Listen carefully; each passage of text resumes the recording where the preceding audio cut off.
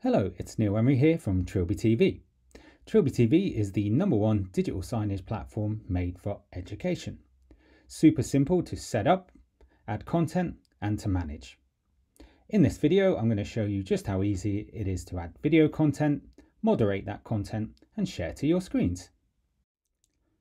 Adding content to TrilbyTV is super simple.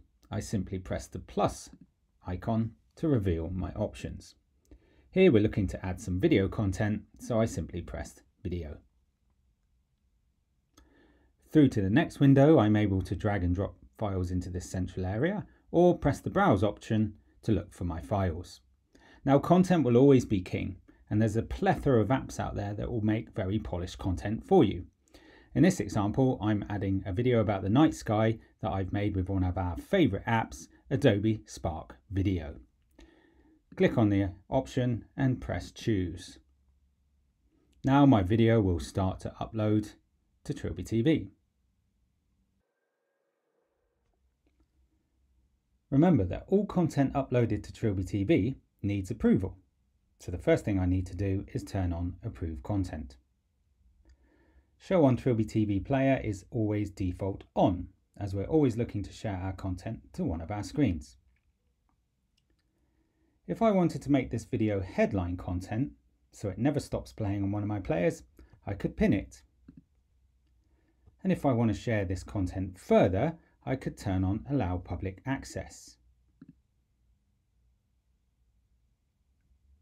This now creates a set of links that I can share this video with.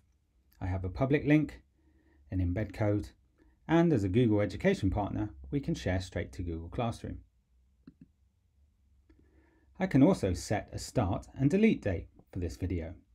So for example, if it's Science Week, I might start it next Monday at 9 in the morning. And I might delete it on the Friday at 5 o'clock when Science Week is over. At the moment, I would simply like to send it to the screen in Science. So I simply tag the Science screen category and press save, and now my video will be playing on the screen in the Science department. For more information on uploading content to TrilbyTV, simply visit the support pages on our website.